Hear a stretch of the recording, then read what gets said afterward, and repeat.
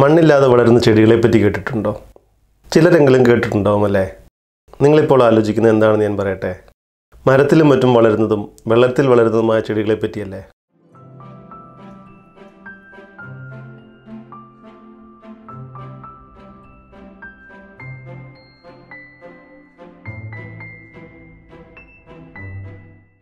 മരത്തിലും മറ്റും പറ്റിക്കിടന്ന് ജീവിക്കുന്ന മിക്ക ചെടികളും ആ മരങ്ങളിൽ നിന്നും തങ്ങളുടെ വേരുകൾ ഉപയോഗിച്ച് ആവശ്യമുള്ള മൂലകങ്ങളും മറ്റും വലിച്ചെടുത്താണ് ജീവിക്കുന്നത്.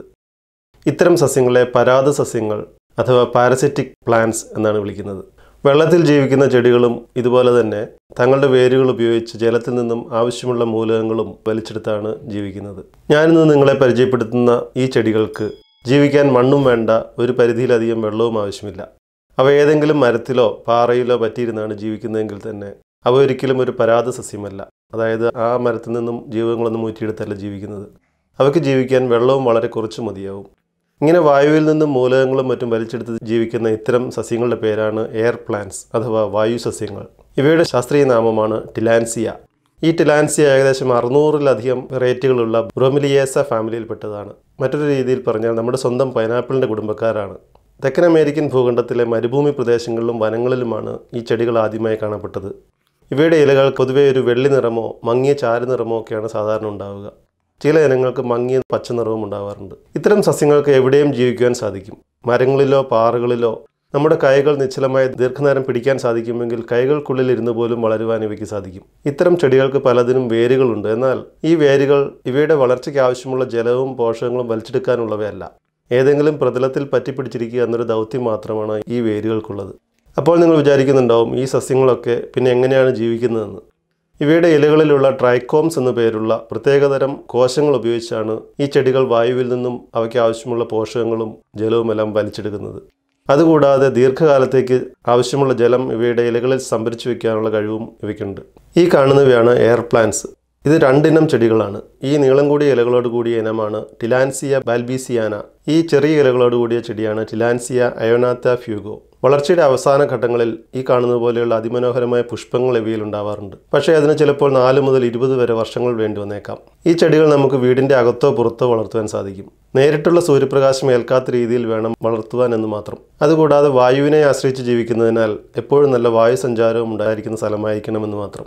ഈ എയർ പ്ലാന്റ്സ് വീടിനുള്ളിൽ വളർത്താൻ പറ്റിയ ഏറ്റവും നല്ല മാർഗം ഇവയെ നല്ല സൂര്യപ്രകാശവും വായുസഞ്ചാരവും ഉള്ള സ്ഥലങ്ങളിൽ ഏതെങ്കിലും ഫിക്സറുകളിലോ ഫ്രെയിമുകളിലോ ക്രിസ്റ്റൽ പോലുള്ള കല്ലുകളിലോ ഉറപ്പിച്ചു വെക്കുന്നതാണ്. അതുപോലെ നമുക്ക് അനുയോജ്യമായ ഇടങ്ങളിൽ തൂക്കിയിട്ടും ഇവയെ വളർത്തുവാൻ സാധിക്കും. ഈ പറഞ്ഞതുപോലെ ഫിക്സറുകളിലും മറ്റും ഉറപ്പിക്കാൻ നമുക്ക് പല രീതികൾ ഉപയോഗിക്കാം. ഒന്നാമത്തേത് നൂലോ കമ്പിയോ ഉപയോഗിച്ച് കെട്ടി ഉറപ്പിക്കുകയാണ്. രണ്ടാമത്തേത് ലൂസായിട്ടുള്ള വളയങ്ങൾ പോലെ ഉണ്ടാക്കി അതിൽ വെക്കുകയാണ്. കമ്പികൾ ഉപയോഗിക്കുമ്പോൾ ശ്രദ്ധിക്കേണ്ട ഒരു കാര്യം, ഒരിക്കലും കോപ്പർ അഥവാ ചെമ്പ് കമ്പികൾ ഉപയോഗിക്കരുത്. കാരണം കോപ്പർ എയർ പ്ലാന്റ്സിന് മാരകമായ വിഷമാണ്. ചെടികൾ തീർച്ചയായും നശിച്ചു പോകും. അടുത്ത മാർഗം വാട്ടർ റെസിസ്റ്റൻ്റ് ആയിട്ടുള്ള പശകൾ ഉപയോഗിച്ച് ഒട്ടിച്ചു വെക്കുക എന്നതാണ്. ഞാനൊരിക്കലും ഈ രീതി റെക്കമെൻഡ് ചെയ്യില്ല. കാരണം ഈ പശകൾ സാവകാശം ചെടികളെ നശിപ്പിച്ചു കളയുന്നു. കൂടാതെ ചെടി വളരുന്നതനുസരിച്ച് നാം മാറ്റി മാറ്റി ഒട്ടിച്ചു കൊടുക്കേണ്ടി വരികയും ചെയ്യും.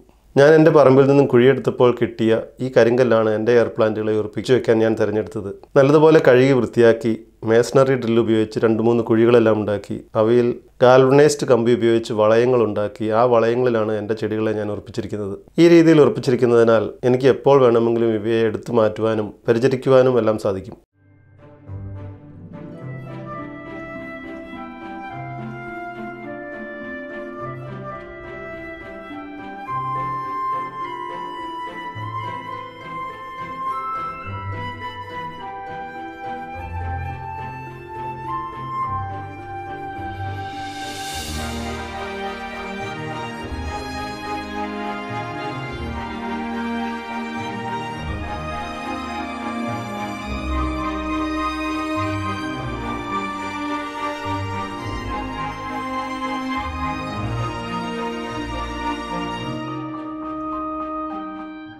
നമുക്ക് ഈ ചെടികളെ നനയ്ക്കുന്നത് എങ്ങനെയാണെന്ന് നോക്കാം.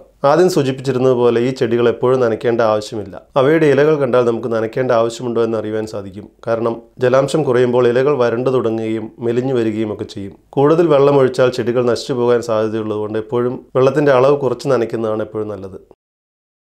രണ്ട് രീതിയിലുള്ള നനയാണ് സാധാരണ എയർ പ്ലാന്റ്സ് നൽകാറുള്ളത്. ആദ്യത്തേത് മിസ്റ്റിംഗ് അഥവാ സ്പ്രേയിങ് രീതിയാണ്. ഇത് നമുക്ക് ആഴ്ചയിൽ 2-3 തവണയോ ചെടിയുടെ അവസ്ഥ നോക്കി ആവശ്യാനുസരണമോ ഒക്കെ ചെയ്യാവുന്നതാണ്. രണ്ടാമത്തെ രീതി സോക്കിംഗ് അഥവാ മുക്കി നനയാണ്. ചെടികൾ ഏതാനും മണിക്കൂർ പൂർണ്ണമായും വെള്ളത്തിൽ മുക്കിയിടുകയാണ് ഇവിടെ ചെയ്യുന്നത്. അതിനുശേഷം ഇലകളിൽ അധികമുള്ള വെള്ളം നമ്മൾ കുടഞ്ഞു കളയണം.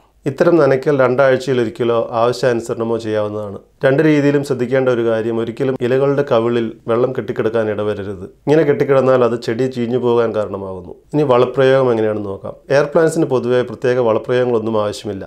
വളർച്ചയ്ക്ക് ആവശ്യമുള്ള മൂലകങ്ങളും പോഷകങ്ങളും എല്ലാം അന്തരീക്ഷത്തിൽ നിന്ന് ഇലകളിലെ ട്രൈക്കോംസ് കോശങ്ങൾ ഉപയോഗിച്ച് വലിച്ചെടുത്താണ് ഇവ വളരുന്നത്. എന്നാൽ വല്ലപ്പോഴുമൊക്കെ വളരെ നേർത്ത രീതിയിലുള്ള വളപ്രയോഗങ്ങൾ ചെയ്യുന്നത് ചെടികളുടെ ആരോഗ്യവും ഭംഗിയും തീർച്ചയായും വർദ്ധിപ്പിക്കുക തന്നെ ചെയ്യും.